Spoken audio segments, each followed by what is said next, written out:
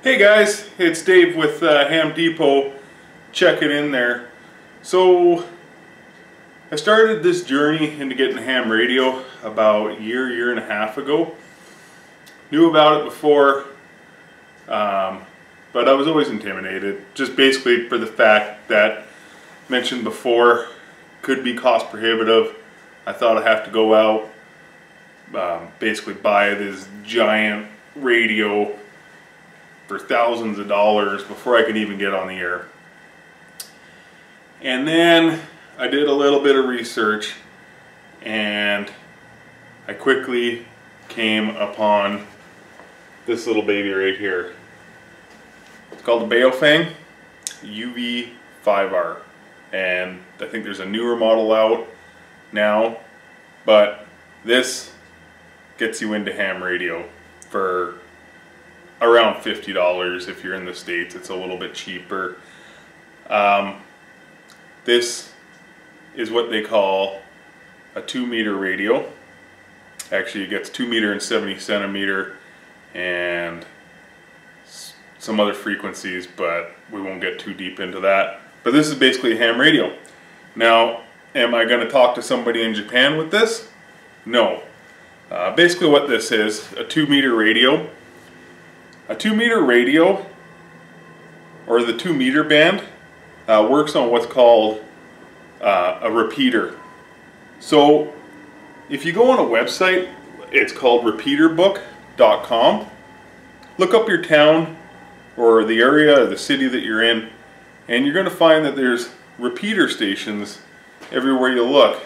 There might be, I think in the city that I'm in, there's like 8 in my area, 8 repeater stations. And basically what the repeater stations are it's a specific frequency for that antenna, and this radio can act just like a old-fashioned walkie-talkie, where I have a walkie-talkie on this frequency and you have another walkie-talkie on the same frequency, and we can just talk together. Problem with that is, on these little radios, or your little handheld radios that you get from Walmart, is they have a limited range, mile or a kilometer, depending on where you're at, because they're called what's called line of sight. So your 2-meter wave, and I'm not gonna pretend to be a radio wave scientist here right now, but it's line of sight. Basically, it'll hit, the radio wave will hit a building, hit a brick wall, hit a car, boom. It's seriously stops flowing as much. So line of sight. These repeater stations, though, they put these giant antennas on top of buildings or mountains. I'm going to put a link below, but if you go on the repeaterbook.com, I'll show you this link. There's one on the Empire State Building. So if you ever see the Empire State Building, if you look really close at the top, there's a whole bunch of antennas, and some of them I'm sure for cell phones and other things, but somebody up there chucked a 2-meter repeater station up there on top of it. So they're everywhere. I couldn't find one on the Eiffel Tower, but there's tons in Paris also, so it's really interesting. Go on repeaterbook.com. There's also different apps out there, so you can quickly look on your phone or your iPad for different stations. But basically what a repeater station does is, I only have like 1 or 2 kilometer range with this thing, but because that antenna is like way up high, I can hit that antenna because there's no buildings in the way, line of sight. And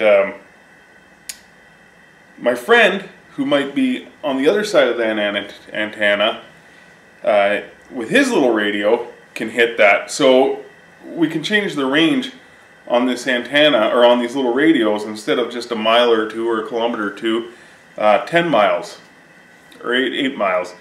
There's different guys that do experiments on how far they can reach with these things. Now, this is a touchy subject, these things. Some people in the ham community I've looked up like them, say they saved ham radio, and other guys like completely freak out and call you a horrible person for owning one of these things. For me, I'll probably upgrade at some point, But for now, I'm like good spending. I think I bought this for 40 or 50 bucks on Amazon a year ago.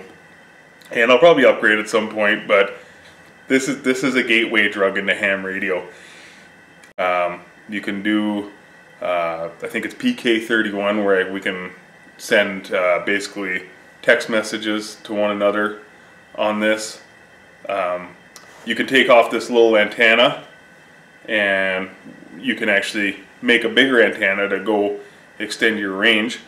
And we'll get into that later on. That's another video I'd like to do. There's tons of videos of guys doing that, but I'm going to do it too. So there's a whole bunch of things we can do. We're not going to talk to somebody in Japan with this, but we're going to be able to just get into ham radio, learn about frequencies, start developing an ear on how to listen on radio. And if you go to your local radio club's website, sometimes they, mine in particular, they've posted nets, what time those nets are. And basically what a net is it's a time specified during one day or one evening where just a bunch of other hams get on the 2-meter radio repeater and they just chat. They might chat about ham radio, or they might chat about an upcoming hip surgery.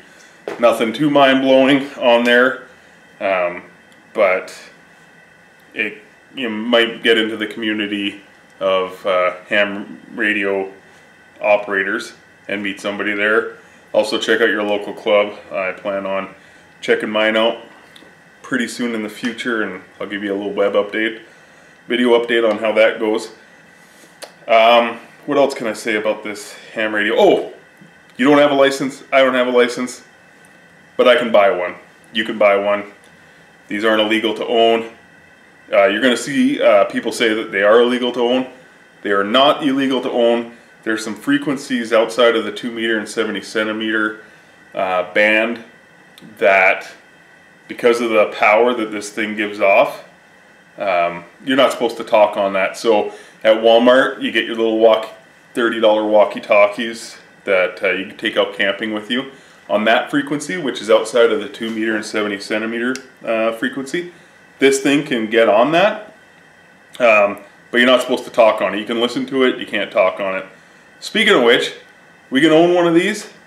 We're going to program it, and I'm going to show a video upcoming. I'm going to get a Chirp software, CHIRP, and I'm going to program some local repeater stations. I did something really stupid. I programmed this manually last year, and I was monkeying around with the buttons, and I absolutely erased everything. But I programmed it manually. It was a daunting task, and I felt like a real idiot when I reset everything. But yeah, we're going to program it so you can like listen to local repeater stations in your area. What else can I say about this?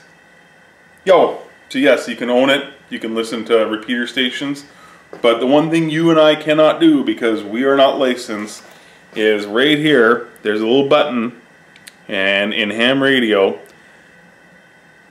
just like everything else, there is AFNs, AFAs, another freaking acronym. So the acronym we're going to learn today is PTT. That's a push to talk button. In case you didn't know that. If you did know that, I'm not insulting what you know. Just, there's so many acronyms that I thought that'd be a good one to know. Anyways, that's basically your talk button. So you can listen, you can't talk. Till you get your license, then you can talk away, but you and I don't have that. So yeah, this is really cool. It comes with a nice battery. It comes with a really nice desktop charger. With that being said, if there was an emergency and you ran the battery out, I wouldn't recommend going out and getting a second battery or a car charger battery, which you can get. What I would honestly recommend, which I bought, was this little unit right here. And so your little battery on the back of the Baofeng, this pops off, and you can replace it with this guy right here. And just for demonstration's sakes, I've already got this apart. But basically, if you can see right here, it takes 6 AA batteries. So if you're an emergency, or the power was out for an extended period of time and you need an extra power, this little battery pack, you can scrounge up some AA batteries around your house and you can keep on talking. You can't right now because you don't have your license, but you can keep listening. 2 meter, a lot of local hams in the area, they get involved in emergency services. So there's going to be a lot of communication during a power outage or some sort of an emergency. So there's going to be a lot of activity with hams on the 2 meter. That's when it's time to shine. Not going off on a side note here, but survival guys, preppers, this is their go-to. So if you're ever on a prepper site, they'll be talking about Baofengs. So yeah, this is like a prepper's favorite weapon. Well, probably not, but anyways, you'll hear about these a lot if you're on there, and they're really good for emergency situations, if there's a local emergency in your area. Yeah, so there's going to be a lot of projects that I'm going to be doing with that Baofeng coming up in ham radio. And what I really think is cool about that is, we're going to do things like make antennas, and we're going to do things like get into CW or Morse code. And that'll just kind of lay out the foundation as we get deeper into this hobby, and without spending a ton of money. And you know what, you own this thing a year or two down the road, it's been collecting dust in your garage, you can easily sell that thing on Craigslist or Kijiji or whatever online place you guys classified you have in your area.